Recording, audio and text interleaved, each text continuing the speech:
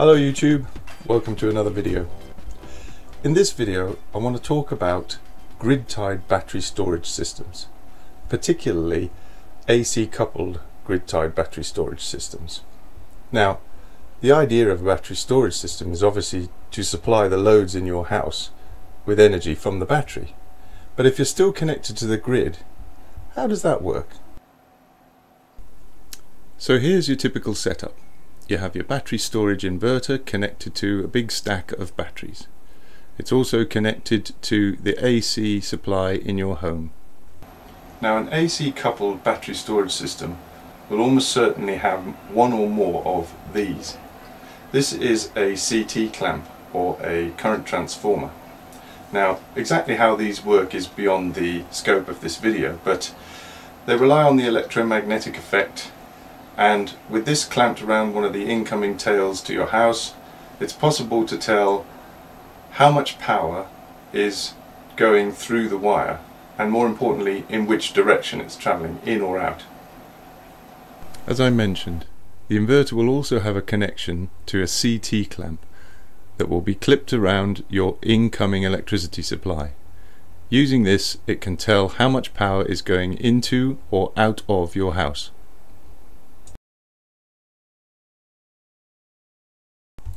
So let's suppose you've got a rapid boil kettle. It takes 3000 watts. You switch it on and straight away 3000 watts comes rushing in from the grid to start boiling the water. The battery inverter will take a look at its CT clamp and notice that there's 3000 watts coming in. So it will try to cancel that out by taking power from the batteries and pushing out 3000 watts itself. The current will take the shortest path to be consumed, so the kettle will start using the current coming from the battery inverter rather than that coming from the grid. The next time the battery inverter takes a look at its CT clamp, it now sees that there's nothing coming in from the grid. Perfect, you're not using any grid power. So now the kettle has finished boiling the water. It's not consuming that 3000 watts anymore, so the only place left for it to go is out onto the grid. The battery inverter takes a look at its CT clamp and sees that you're exporting 3000 watts. It knows that it's generating that much, and so it just stops. The next time it looks at its CT clamp, it sees that power is 0. Great, everything's as it should be. Yeah. Okay, so that's how it works for discharging, to supply the loads in your home. But how does it work for charging, particularly if you've got solar? The sun comes out and your grid-tied solar inverter starts pulling power from the panels and generating AC, which goes out onto the grid. Your battery inverter takes a look at its CT clamp and sees that you're exporting 1000 watts. It knows that it needs to charge the batteries, so it takes 1000 watts of AC, converts it to DC and charges the batteries. The next time it looks at the CT clamp, it sees that there's nothing going out. Fantastic, it's using all available spare power to charge the batteries. Now let's say a cloud passes in front of the sun. Your grid-tied inverter is now only able to pull 200 watts from the panels instead of 1000 watts. The battery inverter is still charging with 1000 watts, but only 200 watts is coming from your grid-tied inverter. The rest will rush in from the grid to make up the difference. When your battery inverter next looks at its CT clamp, it'll see that it's pulling in 800 watts. It knows that it's charging the batteries with 1000 watts, so if it reduces down to just 200 watts, that should cancel out. And the next time it looks at the CT clamp, it sees that it's neither importing nor exporting power. Fantastic. When the cloud finally moves away, your solar inverter is able to start pulling 1000 watts from the panels. Because your battery inverter is only using 200 watts, the remaining 800 flows out onto the grid. The battery inverter will look at the CT clamp and see that there's 800 watts going spare. It knows that it still needs to charge the batteries, so it increases the charge rate from 200 watts to 1000 watts, and that consumes all the power coming from the solar inverter.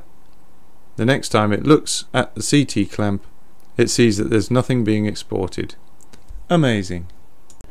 Okay, so that's basically how they work. Now, any of you who've watched any of my monthly stats videos may have heard me talking about how I can't get my self-usage above about 95% because I'm always pulling a small amount of energy from the grid, even though I'm technically fully running off batteries. So why is that? Well, let's go into detail about exactly why you get this small amount of bleed of energy from the grid into your home, but also from your home out onto the grid. Let's assume that the battery inverter takes a reading from the CT clamp every second. It's actually faster than this, but for the sake of this example, let's say it's every second. And let's say that it also takes 1/10 of a second for it to react to that reading, whether that be to push out more power or to take in power. The battery inverter takes a reading from the CT clamp and sees that there's nothing coming in or out. 1/10 of a second later, you switch on the kettle to boil. 3000 watts rushes in from the grid to start boiling the water. 9/10 of a second later, the battery inverter takes another reading from the CT clamp and sees that there's now 3000 watts coming in. It takes 1/10 of a second to react and starts pushing out 3000 watts.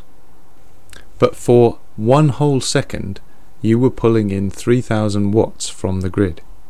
That's 0.8 watt hours. Now let's have a look what happens when we add solar into the mix.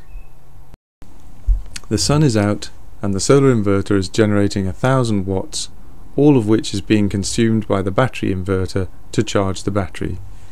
When it looks at the CT clamp, there's a reading of 0. 1/10 of a second later, a cloud comes in front of the sun and the output drops to just 200 watts. So 800 watts rushes in from the grid to make up the difference of the 1000 watts that the battery inverter is currently pulling. 9/10 of a second later, the battery inverter checks the CT clamp again and sees that there's 800 watts being consumed from the grid.